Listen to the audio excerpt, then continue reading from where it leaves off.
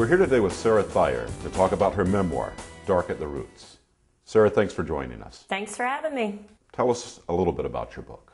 Well, Dark at the Roots is a humorous memoir of growing up predominantly in the South in a large Catholic family. It takes place from when I'm about 7 years old to when I'm about 18 years old. And dark, it has nothing to do with hair, although hair figures large in the South. It's very important. Claw bangs. Claw bangs. So what inspired you to put your life story on paper in the first place? Well, I first started astounding people with stories about my family, like they couldn't believe that happened. And so I started writing and performing them on stage, and I did a lot of improvised monologues with the Upright Citizens Brigade. Then I wrote and performed some things for Ira Glass's show. I read some David Sedaris stories. I worked with David Sedaris in New York, and I was just very inspired by his taking potentially humiliating circumstances and turning them into literature. And I thought, I have some of those experiences to draw on. Would it be safe to say that you weren't all, say, sugar and spice as a little girl? No, I was more snips and snails and puppy dog tails, I think, if I have to be honest about it. Would you consider your upbringing dysfunctional?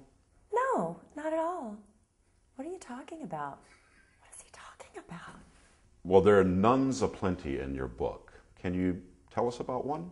The one that was the most, that everyone remembers, that was the most frightening was in the book Sister Titus. Marie Louise Laperouse, your sister's so damn lazy, she makes you late for school every day, and your daddy comes in with his hair completely uncombed. He don't even care enough about you to comb his hair and put on a good face. Finally, all the ladies out there want to know, how did you meet Andy Richter? Well, my older sister, Becky, is an actress. She and Andy were in a theater company together in Chicago, the Annoyance Theater, and doing shows there. They took their production of The Real Live Brady Bunch to Los Angeles, and I moved out and joined them at the producer's behest because I'd been regaling them via phone for months.